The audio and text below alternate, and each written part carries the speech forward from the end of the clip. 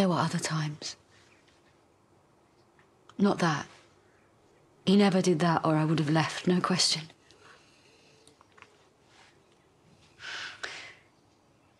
But there was one time that he wanted to.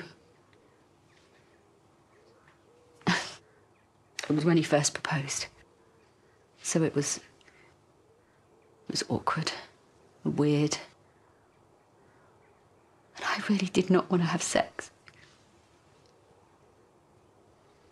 But he wouldn't let it go. He kept pushing and pushing. So I gave in. He put pressure on you. And then there was that stupid joke I made about fancying Kane. When we got home, he came on to me in the kitchen. He was really rough. He said it was because he thought I liked it like that. Well, couldn't you tell him you didn't? I tried, but he just kept on. He forced himself? No. I never actually said no, Vanessa. I didn't. Right, there's no and no. If he loved you, he should have listened. He should have known you weren't comfortable. I didn't want to upset him. I didn't want to make him feel hurt or embarrassed. You know, you don't understand what he was like. I know how he made you feel guilty. How he lied. How he set me up with that sex tape. I'm so sorry about that. He turned you against me. You had no chance. I only did that awful tape because I was drunk.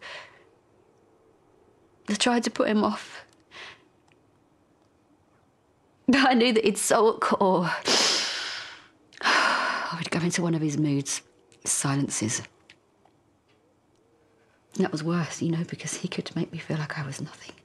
A child sulks, Rona, not an adult man. And then other times, he was so kind.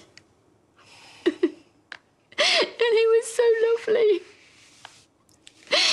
And everything was just perfect. That's the man I fell in love with. That's what he wanted. He was manipulating your feelings to control you. It got so it was normal, you know. He'd get angry. And I had to just work out what it was I'd done wrong.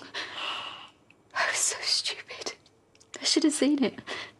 No, you trusted him. You see the good in people because that's who you are. Edie. Pathetic. I had victim written all over me. You are not a victim.